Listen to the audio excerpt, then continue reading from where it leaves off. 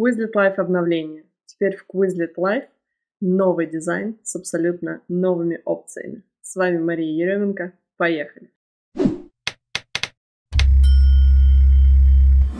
Заходим в Quizlet Life, включаем режим и здесь остановимся поподробнее. Во-первых, теперь в окне настройки игры можно выбирать тип игры, команды или игроки.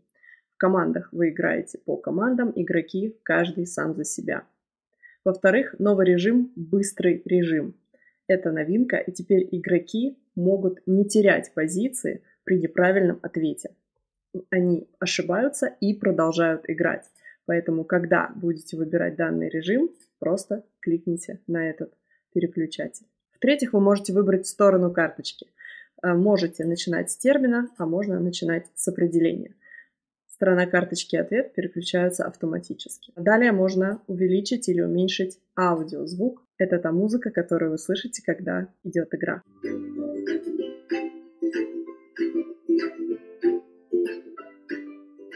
В-четвертых, долгожданная функция всех наших учеников – количество победителей. Теперь на пьедестале может быть не один человек, а целых 3.